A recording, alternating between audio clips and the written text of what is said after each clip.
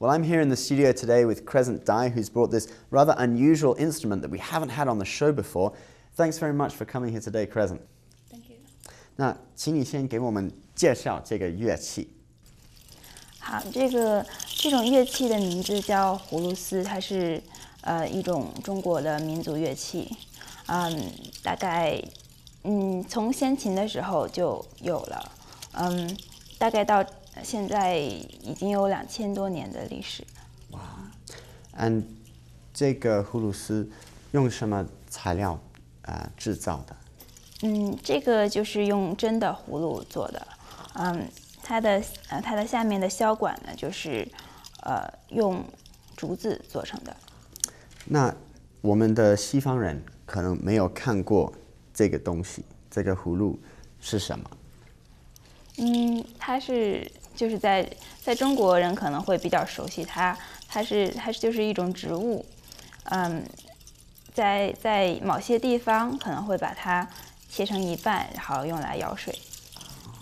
那这两个跟这个不同这个它是后来的产物，它是黑檀木制成的。它的优点就是比真葫芦的可能会更易于保存，然后它的寿命会更长一些。那这个蓝色的呢？它是用这种材料，它叫做景泰蓝。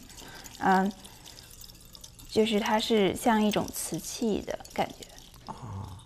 那这些乐器跟中国的少数民族有关系，他们是谁？